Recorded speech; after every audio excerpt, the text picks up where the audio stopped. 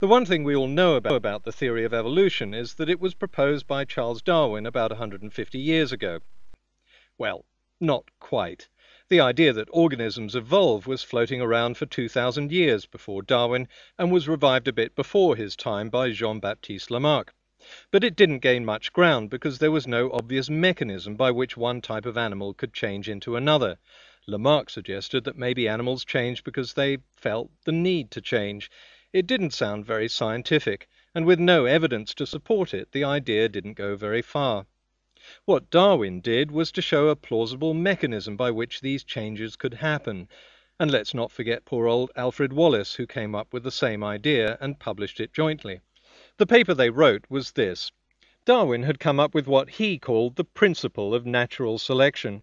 These days, we tend to call this the theory of evolution as a kind of shorthand, but that's confusing, because we also use the term theory of evolution to describe the fact that organisms evolve. I want to leave the physical evidence and the proof of evolution for the next video. In this video, I just want to look at the mechanism, to see whether, sitting in our armchairs and not doing a bit of research, we can predict evolution in animals purely on the basis of what we know, that animals replicate themselves, and that the replication isn't perfect. There's always variation. Just taking these two known facts and nothing else, what do we expect might happen if we keep copying a hypothetical animal generation after generation in a changing environment? Let's say the Hypothecus lives in a tropical climate, grazing happily on grass and plants. We know from our two principles that not every Hypothecus is the same. This one has been born with a slightly longer neck. This one has slightly longer legs, the third has slightly longer claws, and the fourth has a slightly hairier body. Over time, herds of Hypothecus spread across the continent. But the climate changes and the continent dries up. Only scrubby bushes and hardy tubers can survive. The Hypothecus with the slightly longer neck can obviously get to more leaves than its neighbours. Inevitably, taller and longer-necked Hypotheca are better fed and fitter, and therefore reproduce more.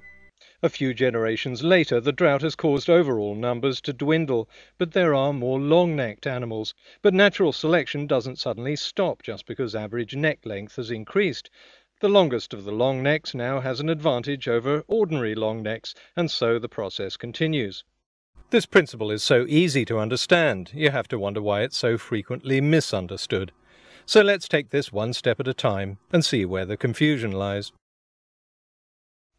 Surely no argument there. By which I mean children are like their parents and inherit their traits. For example, if it gets colder, animals with hairier bodies will have a slightly better chance of survival. Pretty obvious? Like genes for hairy bodies. Genes that don't confer these advantages tend not to get passed on because the animals that carry them have a lower chance of survival. So if each of these steps is blindingly obvious, then so is the conclusion. Over time, animals should change. So why don't we see it? Why does a dog always give birth to a dog, and a horse always gives birth to a horse? Well, natural selection doesn't suggest they shouldn't. What natural selection tells us is that a horse will always give birth to a horse that's very slightly different.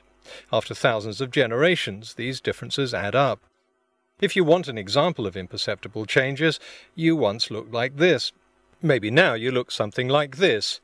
But you've probably looked in a mirror every day of your life. So when did this change take place? Did you notice it?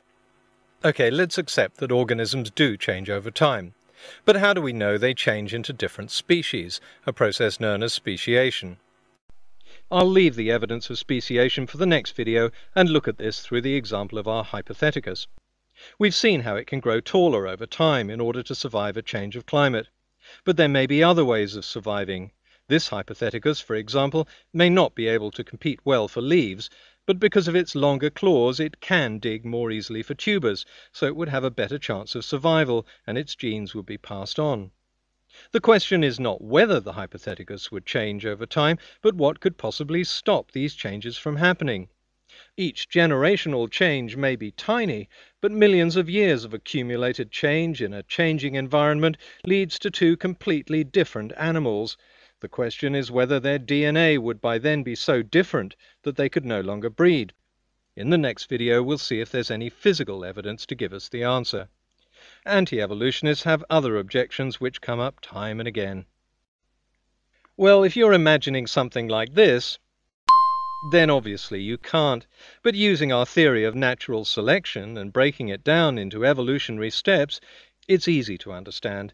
Simple organisms would have a sensory system, like the amoeba, which can sense heat, cold, and chemicals. This could then evolve into a sensory system with a central processor, just like in insects. Individuals with better organized centralized nervous systems would be able to do more things and pass on this improved trait. The central processor would get bigger and better. Again, in stages.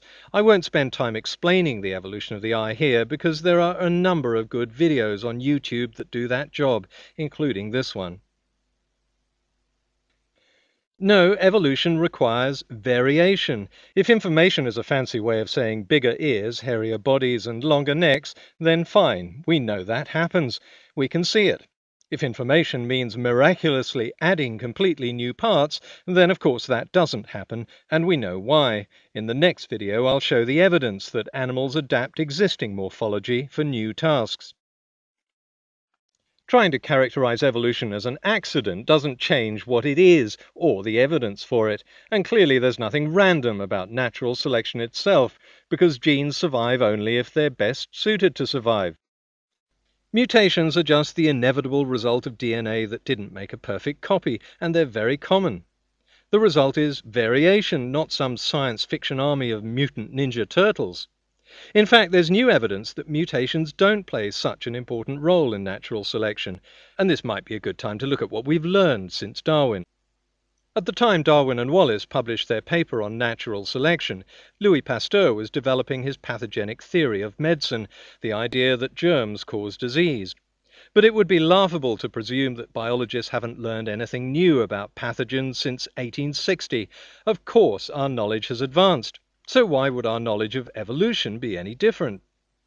Biologists now know that mutations may not be the big engine of change. DNA can be changed by proteins which turn genes on and off, a process known as cis-regulation. Epigenetics is a huge field, but it drastically changes Darwin's premise that genes are just passively sitting there, being manipulated by environmental changes around them. Putting this very simply, biologists have discovered that DNA can exaggerate traits that are being naturally selected.